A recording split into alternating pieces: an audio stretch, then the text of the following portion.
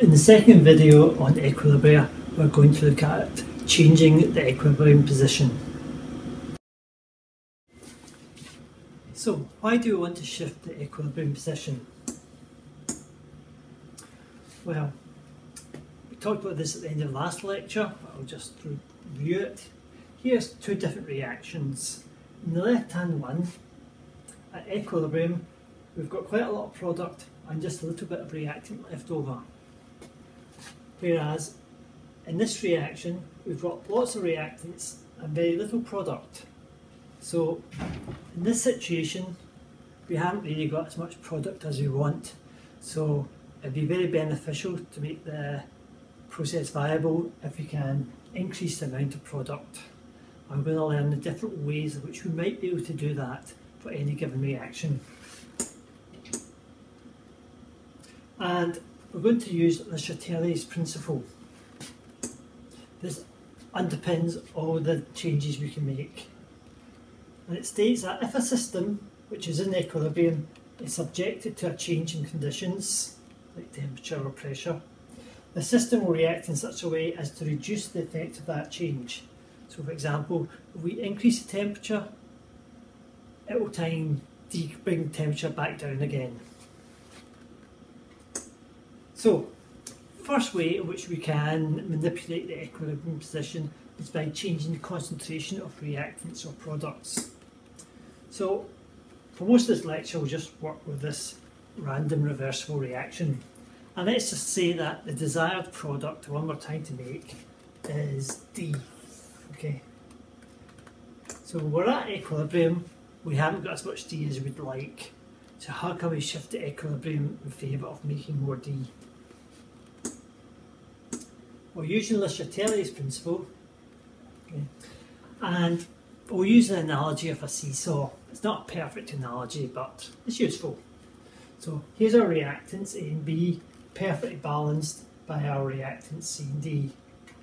Now in this analogy we're assuming that the concentrations are equal. Of course at equilibrium that's not necessarily the case, but let's just assume that in this particular situation at equilibrium the concentrations A and B are the same as the concentrations of C and D. Right, so if we knock this out of equilibrium, Neutralization says it's going to try and re-establish equilibrium. So if we add more A, the seesaw will go down. And the only way to get back up to equilibrium is for some A and B to react together to produce more C and D. So that will increase the amount of D. So adding more A, in this case, will increase the amount of our desired product. Adding more B will have the exact same effect. When we add more B, seesaw goes down. So some A and B must react to give more C and D to bring it back up. Or we could remove some C. Okay, so again, if we remove C, again, seesaw will go down this side. So some A and B must react to give some more C and D to bring it back up level. And similarly, if we remove some D, some more A and B will react to giving more C and D. Now, adding more A and adding more B are very straightforward. You just pour in some more. But how do you remove C or D? That's a bit more tricky. Now, there's two possible ways we can do it. We can do it by a physical separation. Most normally this would be by removing a gas by liquefying it. And we'll cover that later on when we look at the Haber process in a wee bit more detail. Or we could remove it by chemical separation. And there's a couple of ways we can do a chemical separation, and I want to look at them now.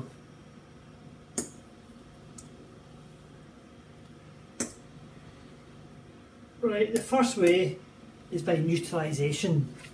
So, if one of our products is a hydrogen ion, and we add a base, for example, sodium hydroxide, potassium hydroxide, adding some hydroxide ions, the hydroxide ions will react with the hydrogen ions to form water, hence removing H plus ions, and some more A and B will react to replace the H plus ions, producing D as well at the same time.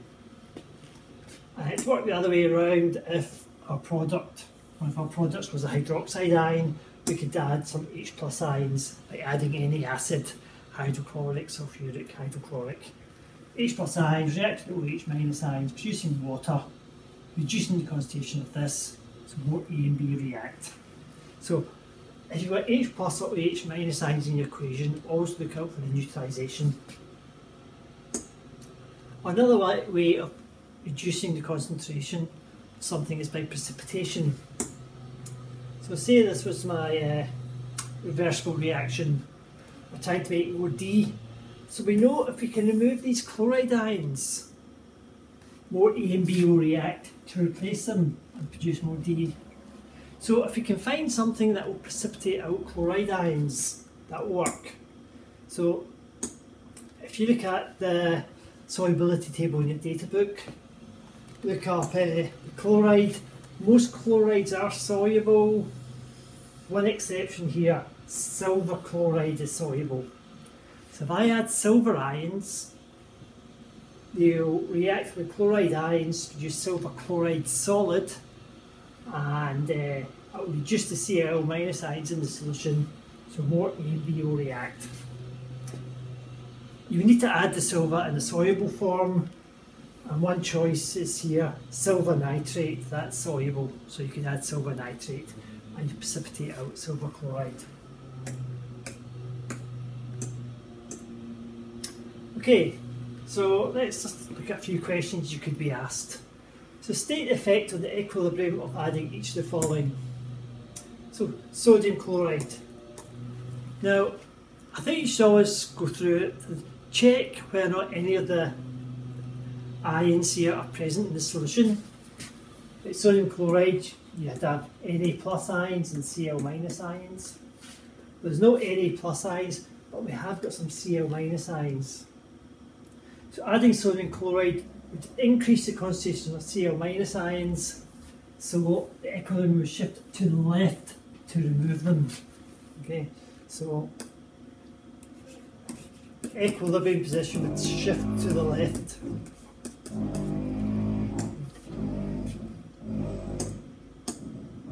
If we added sodium hydroxide, so adding Na+ ions and hydroxide ions, well, neither of these ions appear in the equation. So next thing, look for neutralization. Well, hydroxide ions can react with H+ ions, removing the H+ ions, so the equilibrium will shift to the right to replace them. So this would shift right.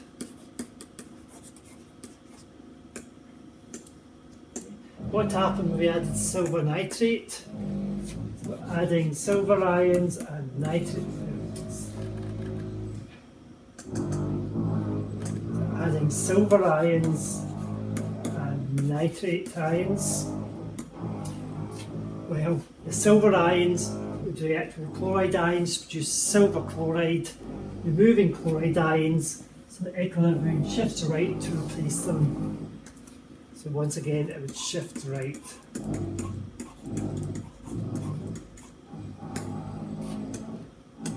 And finally, sulfuric acid. So we add sulfuric acid, we're adding H+ ions and sulfate ions.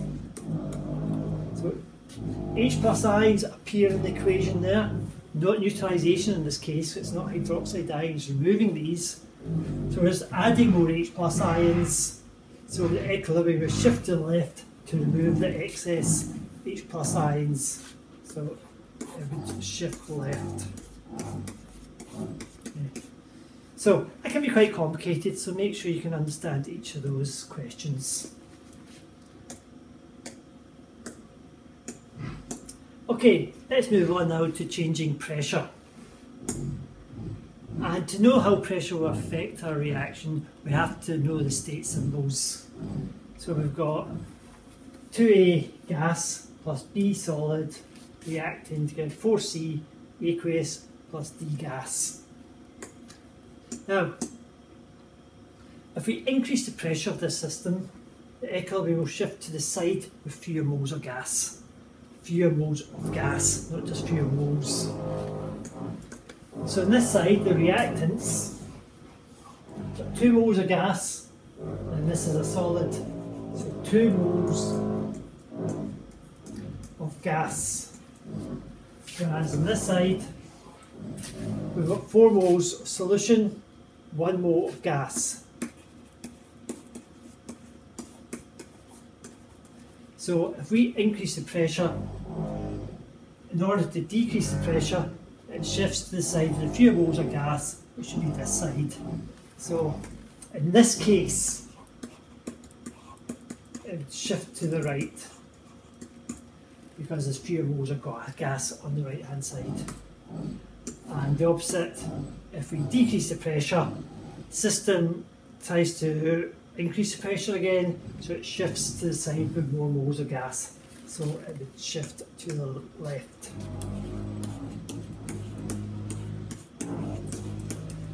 Two things worth noting is you've got the same number of moles of gas on both sides of the equation. Changing the pressure will have no effect on the position of equilibrium.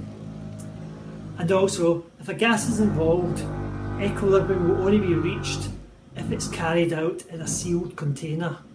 If it's an open container, then you're continually losing the gas and equilibrium would never be reached. Okay, what about changing temperature? Okay,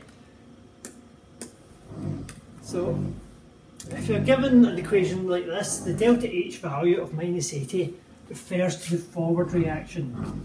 So -80 is an exothermic reaction, and the reverse reaction would be +80, so it's endothermic, the reverse reaction.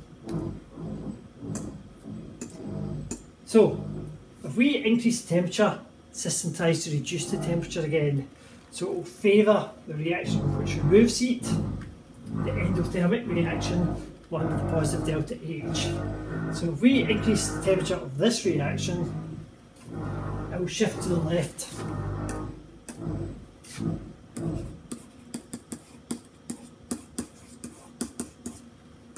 And if we decrease the temperature, it will try to increase the temperature by favouring the exothermic reaction, so it will shift to the right.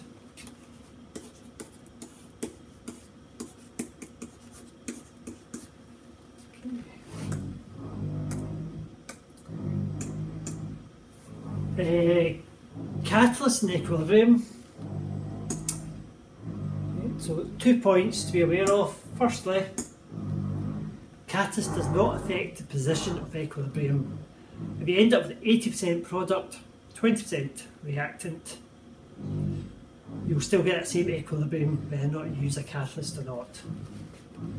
Where a catalyst is useful is that it speeds up the time it takes for equilibrium to be reached.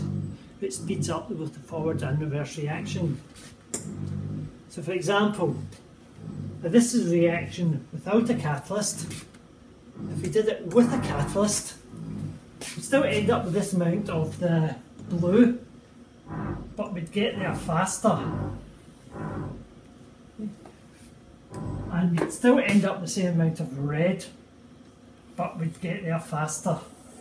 Okay, so we reach equilibrium faster, which is always good. Okay, so let's just look how that plays out for a real life example of the Haber process. Okay, so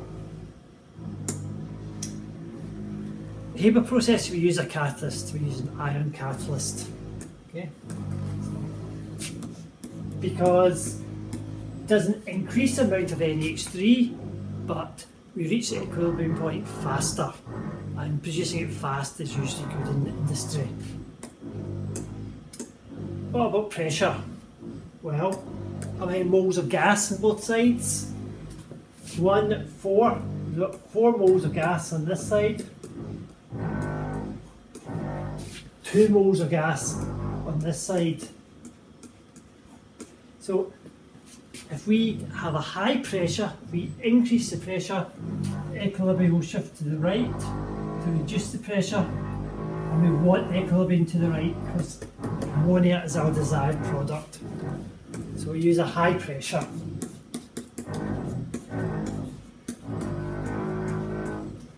How high we go just depends on the cost of the reaction vessel that can withstand that pressure. That's the limiting factor on how high the pressure is.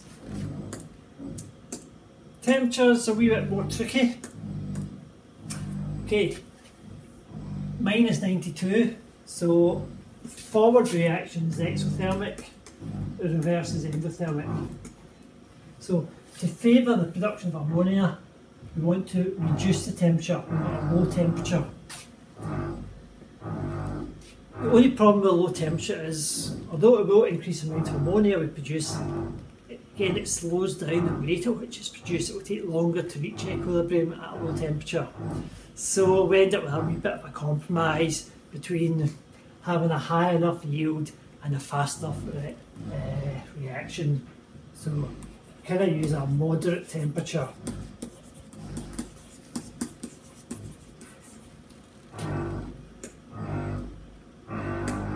And finally, in order to push the reaction to the right, we try and remove the ammonia as it's being produced. And we can do this by cooling it down to minus 35 degrees, which liquefies the ammonia, but not the reactants. So we can continuously remove NH3 by condensing, and that shifts the equilibrium to the right.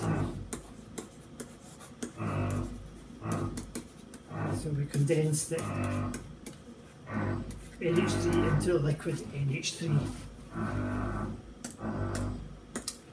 Okay, so 4 things you must be able to do. Predict and explain how changing the concentration of reactants or products can affect the equilibrium position. Predict and explain how changing the pressure can affect the equilibrium position. Predict and explain how changing the temperature can affect the equilibrium position. And recall the effect of catalysts on equilibrium.